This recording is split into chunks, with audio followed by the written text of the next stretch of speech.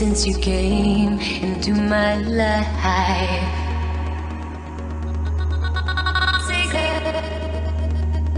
Gave me back the paradise.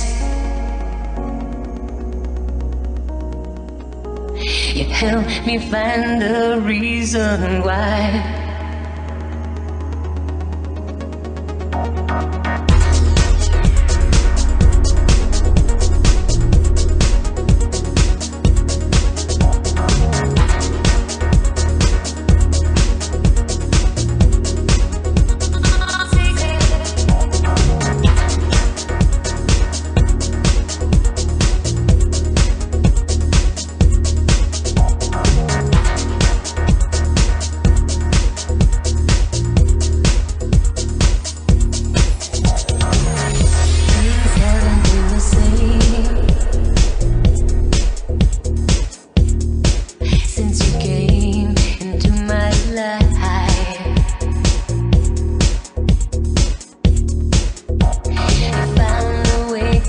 Touch my soul. I'm never, ever, ever gonna let it go.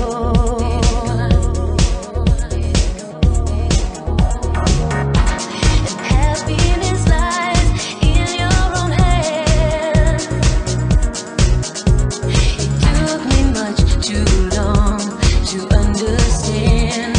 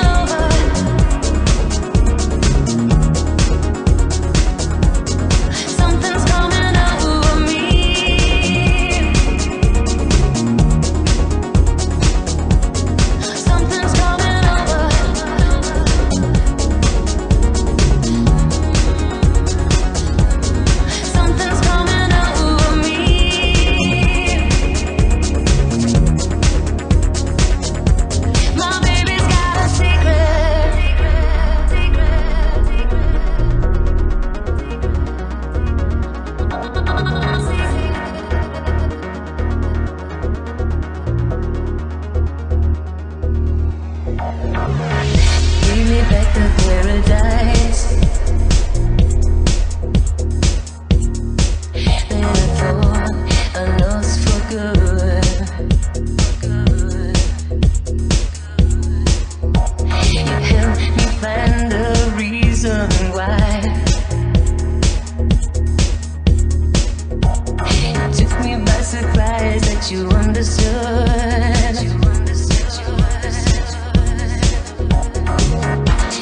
Happiness lies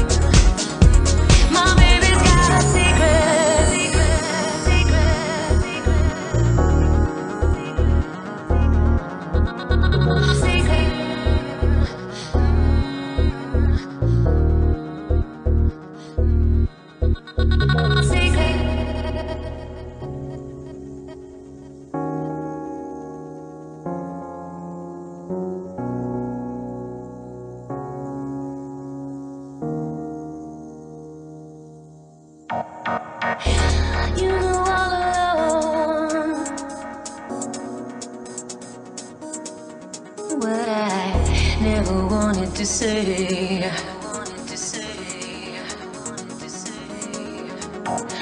Till I learn to love myself.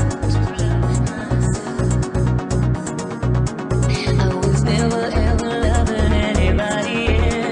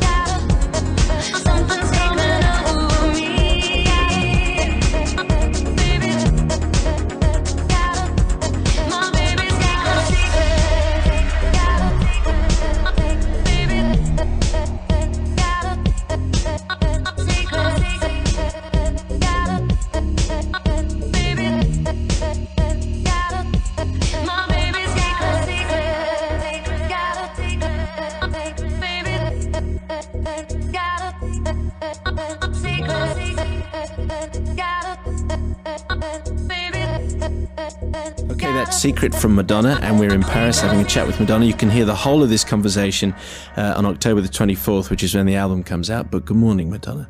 Good morning.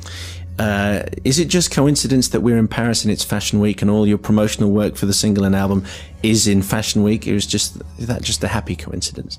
Well, I knew that I had to come here in October because my album was coming out, but I sort of purposely maneuvered it so that I would be here during Fashion Week so I could catch a few of the shows.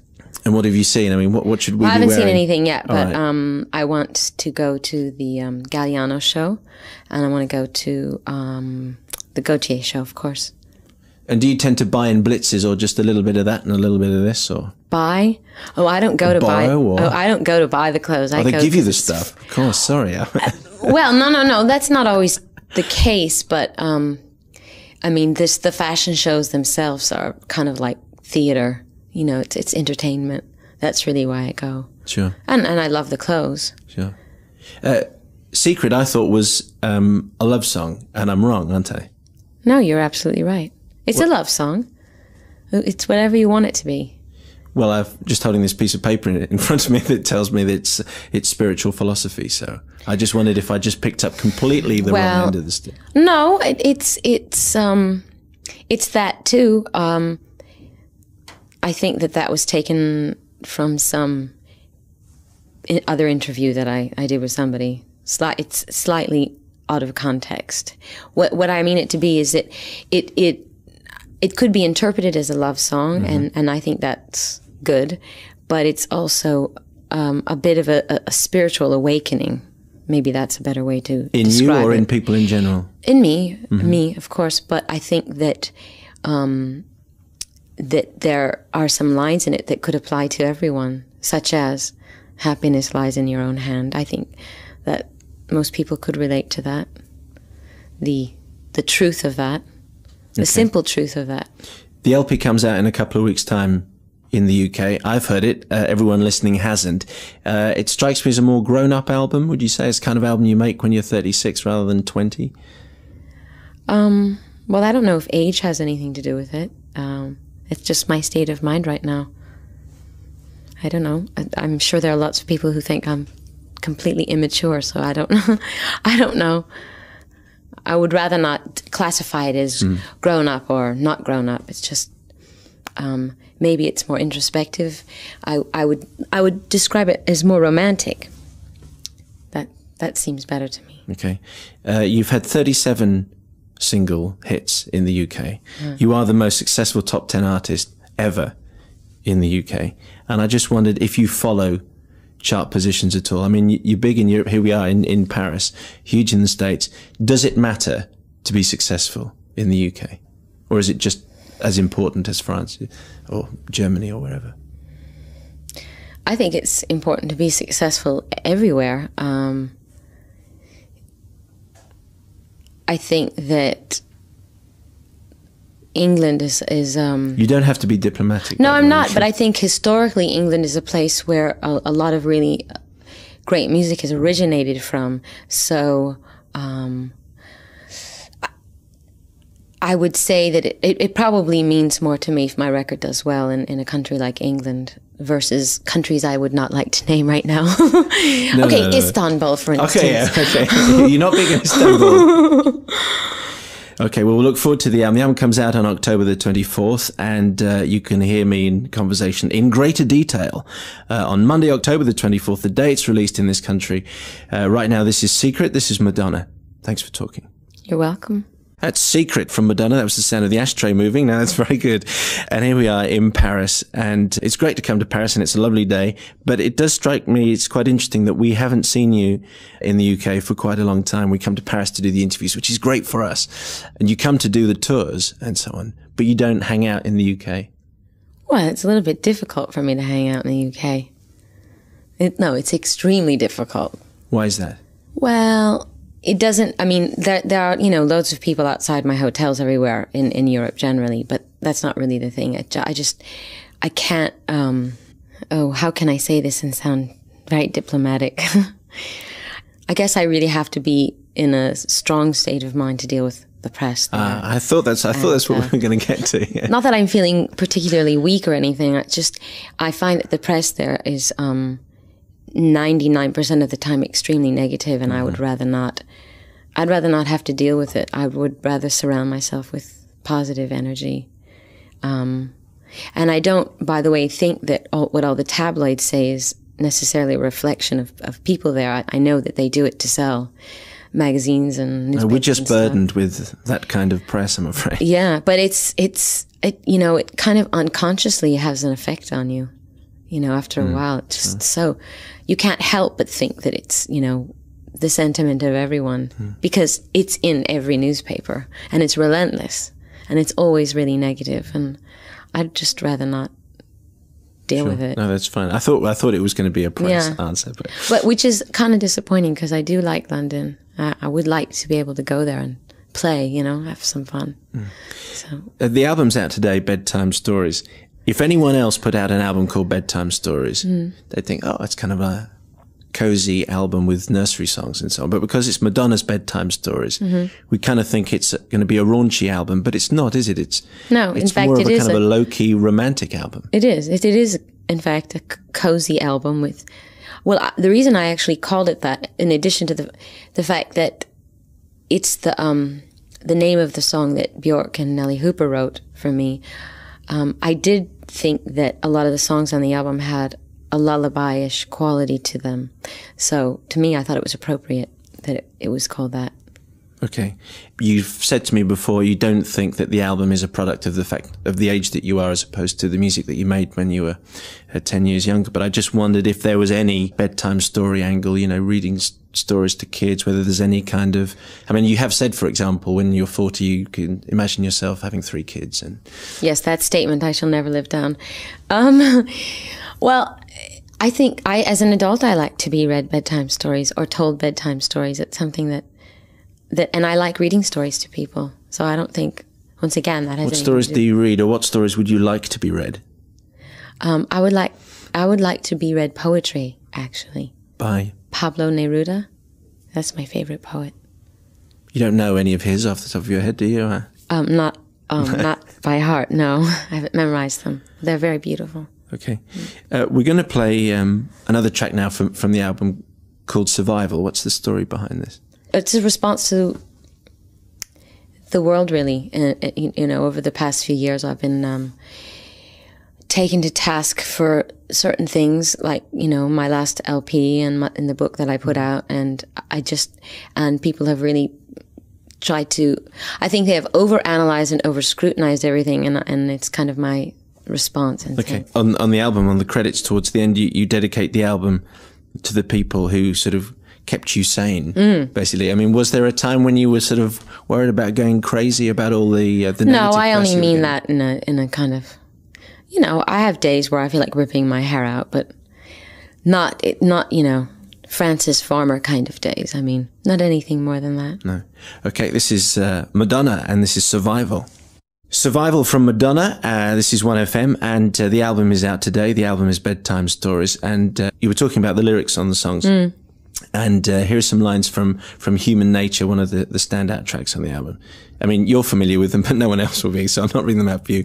You punish me for telling you my fantasies. I'm breaking all the rules I didn't make. You took my words and made a trap for silly fools. You held me down and tried to make me break. Is this specifically about the sex book and all the grief that you got? What Human Nature is the what Survival is the listener friendly version of Human Nature. It's actually the same kind of message. It's just more biting and graphic and to the point and humorous, I think. Yeah, but it's kind of the same thing.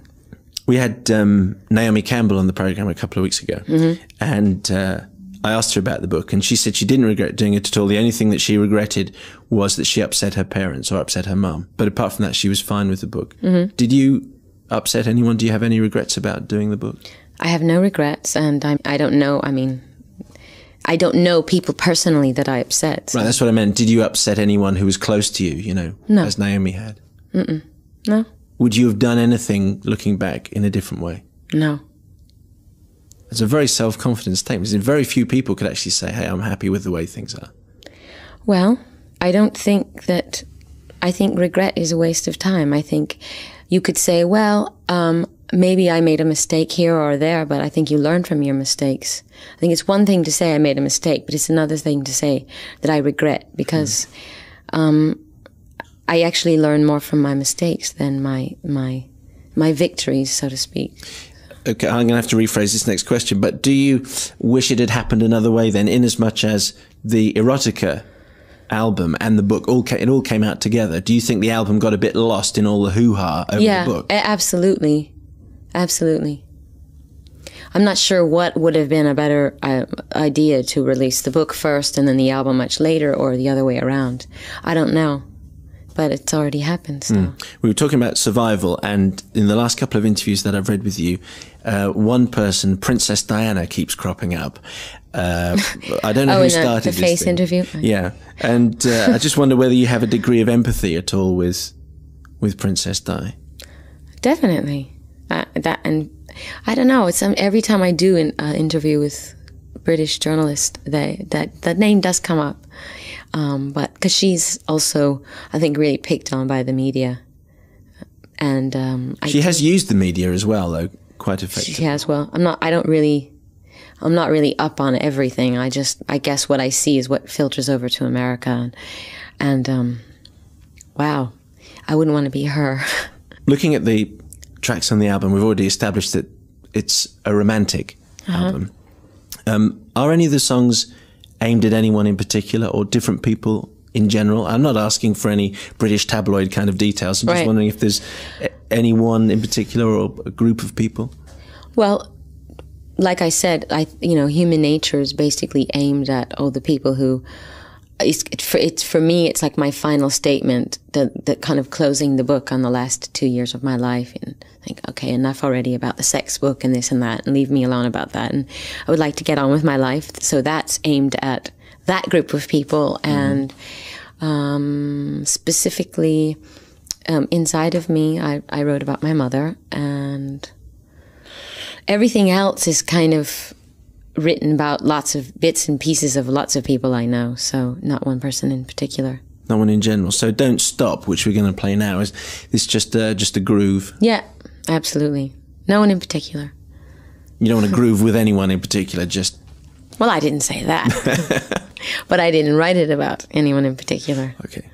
That's Like a Prayer, and this is Simon Mayo on 1FM in the Ritz in Paris. Thank you very much. You've had to come to Paris to talk to Madonna, which is great by me. Bedtime Stories is out today. Like a Prayer, one of your huge hit singles in the UK, and one of those songs that you can't listen to without seeing the pictures from the video. A lot of religious imagery that you used then and have used consistently all the way through your career. One of the most intriguing quotes I've ever seen attributed to you, and may all be complete fabrication or taken out of context, was that you enjoyed or you liked to wear a crucifix because you thought it was sexy to have a naked man round your neck. Is one of my more provocative statements. Surely not, surely not. Do you still enjoy using religious imagery? Is it still there? I mean, you've already mentioned that the single, for example, has a kind of a spiritual awakening. Yeah, there's a little bit of religious imagery in the video for Secret, but yes, I'm very fascinated and inspired by all religions, because all religions have their own kind of basic, simple truths which you can apply to your life. I mean, I'm as interested in Catholicism as I am in Buddhism or Hinduism or, religions in general fascinate me.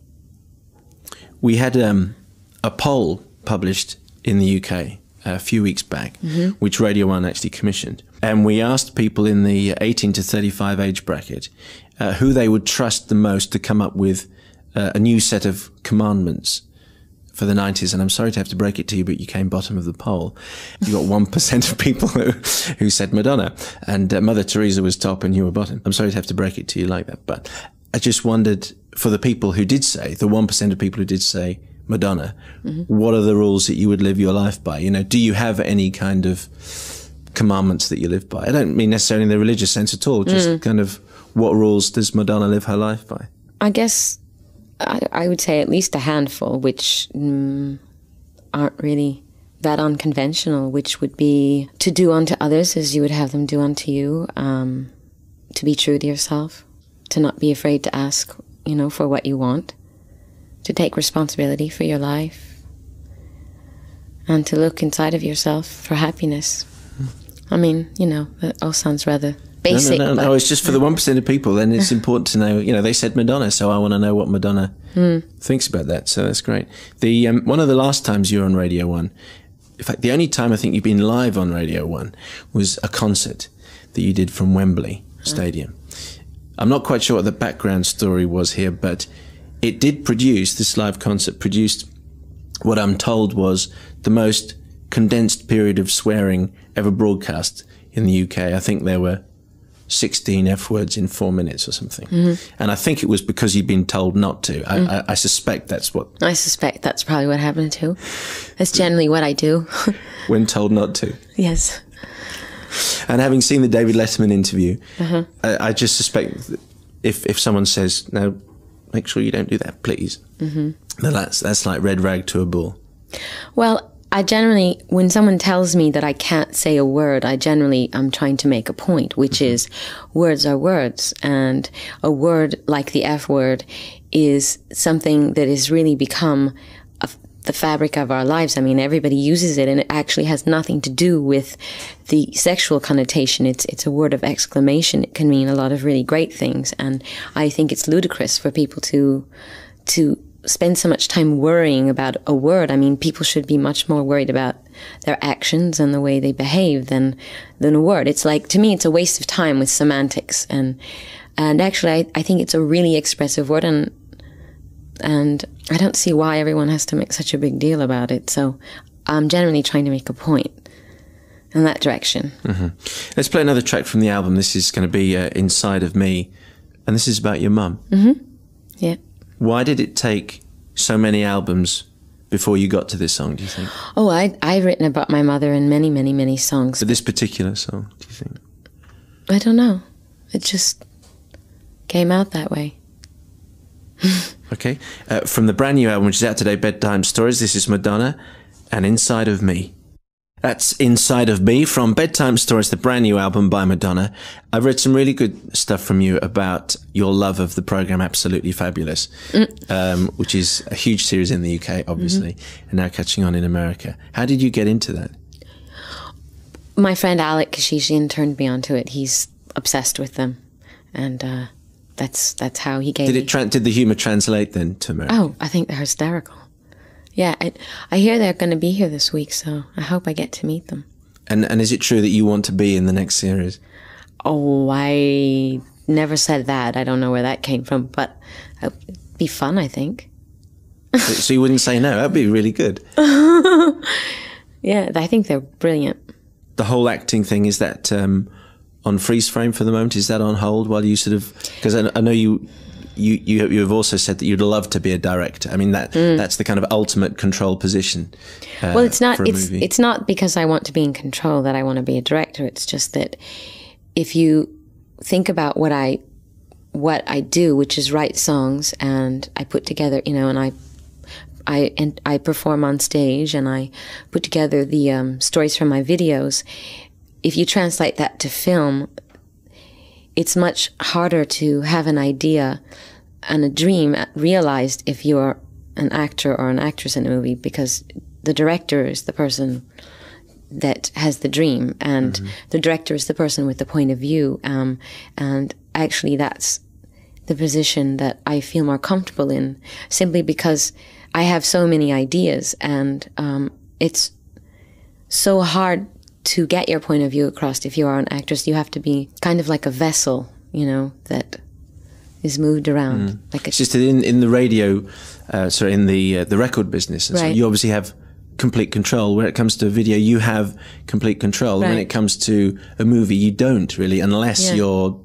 Well, it's my point of view. It's my statement. It's my idea. It starts as a kernel of an idea in my head, and I'll write a song about it, and then I'll write the treatment for the video about it, and then when I'm on stage performing, I'll, decide how I want to express myself, and I have a lot of ideas for film. I think that I need to spend more time on the set of movies, watching directors, and acting in movies to really feel that I am ready to do something like that. I don't see myself directing a movie, for instance, in the next year or so. How about directing a Hollywood version of Absolutely Fabulous as a movie? And you can star in it. You could be one of the characters, perhaps, and actually direct it. Would that be fun? It would be fun, but I think it would be very daunting. I mean, I think my first directing experience, I would probably not want to act at all and just really concentrate on that one thing at a time. Okay. But I am getting back to your question, I am really concentrating on my record right now and thinking about film and stuff in the future. What about an autobiography? That's what I'm thinking. I know you just said I'm concentrating on my music, but I'm just thinking a few years hence. And we've heard stories about some TV company writing a mini-series or something about your early years and all that kind of stuff. Isn't it time for you to tell your own story? Well, and not rely on interviews like this, but actually do it the way you want to do it? Well, I think I kind of do that in my songs. I kind of tell my own story. I think that maybe I would probably wait till I was much older to write like the definitive autobiography of my life. Because after all, I've got so much more of my life to live. Well, you could always do volume 1 and then do volume 2. And that's true. And see how it works out. All right, well, I'll think about that. Oh, okay. All right, thanks. I'll write the introduction. Do you think you'll know when to stop, if indeed you ever want to stop, as far as the music is concerned? Do you think you'll think, okay, it's been very good now, let's concentrate on doing something else? Will something inside you go, okay, time to check out here? Oh, definitely. I mean, I will always have the impulse to create something. I don't know. I think writing music you can do till you can't think anymore. I don't think it has anything to do with your age. I'm not sure what I'll be doing 10 years from now. I very well may say I would like to move on and try something else in my life. Who knows? You said, this is about 10 years ago, you said, I won't be happy till I'm as famous as God. I said that? Yeah. That doesn't sound like something I'd say. But okay, well, maybe I did say it a really long time ago. Well, I'm happy. So I don't know what that means. Yeah. I don't think it has anything to do with being famous, though. Okay. We're going to play Take a Bow, which is the next single in the UK. You've already explained why you don't want to hang out in the UK, because our press aren't particularly nice to you. Are we going to see you touring this album? Definitely. When? Je ne sais pas. Merci bien. Okay, this is inspired by where we are. You see, this is Madonna from the brand new album Bedtime Stories. This is Take a Bow. Thanks very much for talking to us. Je vous en prie. The only thing I can remember is Quelqu'un a coupé mes tulipes, which is who cut off my tulips, and it's not very useful really for everyday conversation. That's sweet. There was one thing I was going to ask you to do to promote this interview and to promote the album, as it's called Bedtime Stories. I did sneak in with my Christopher Robin verse book, and I wondered if you'd like to read a verse from here, whichever one you'd like, and then we'll use that to promote the album and the interview. All right. Would that be possible? Do I get to pick it out? Yeah, you can pick anyone you like. I mean, some of them are easier than others. But Have you read this? I read it to my son every night. Yes. You have a son? Yeah, 3-year-old. 3? That's sweet. And it's his favourite books. But I just thought, in terms of on-air promotion, it'd be quite fun to doing one. I think that would be great. Oh, this is so sweet. I like Furry Bear. That's cute. They might not be in the same class as Pablo Neruda. Yeah, Pablo Neruda. Him. Who is he? He's a Chilean poet. He was I think he was a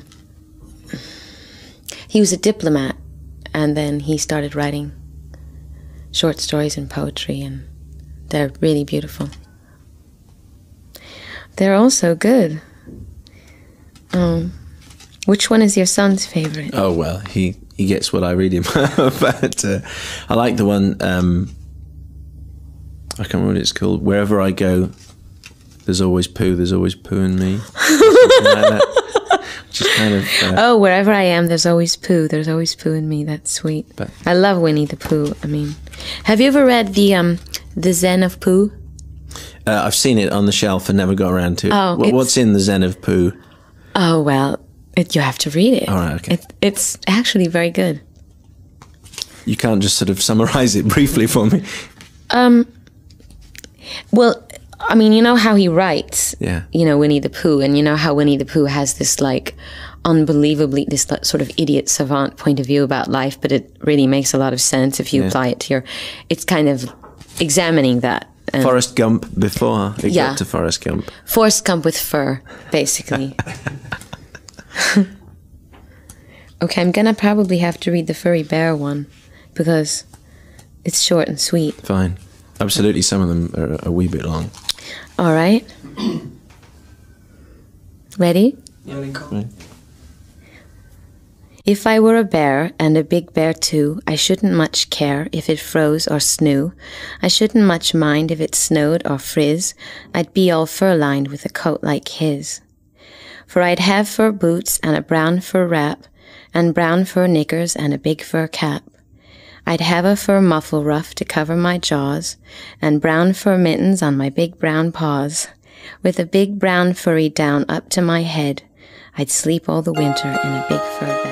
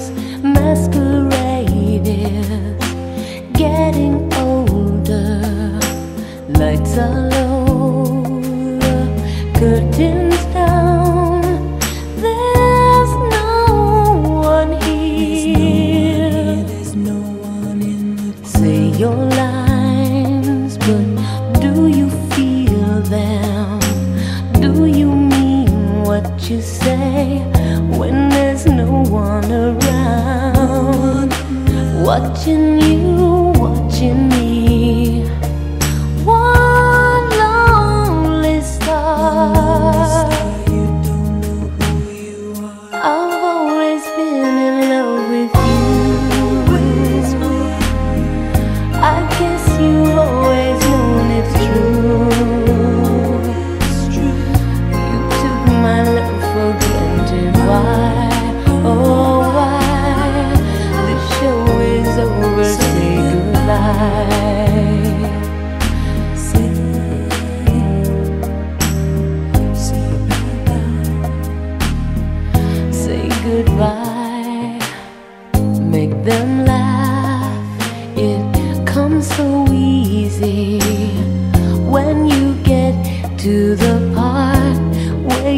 breaking my heart.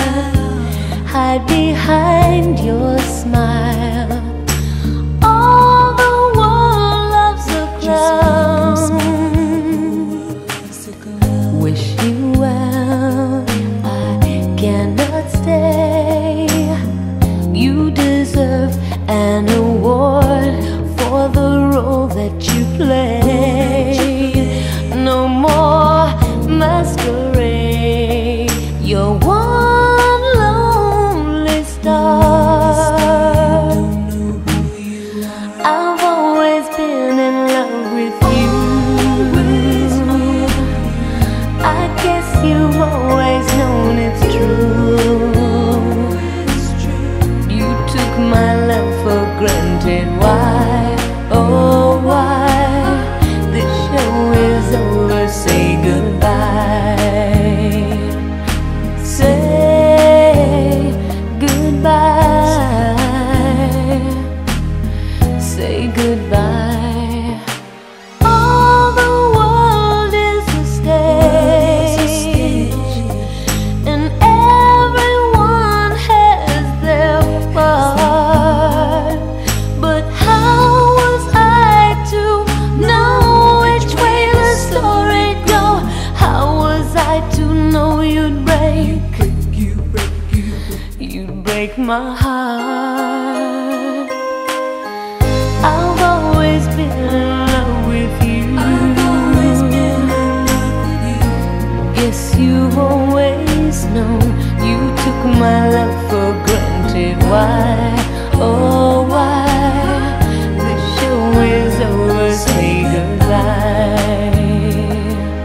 Say goodbye.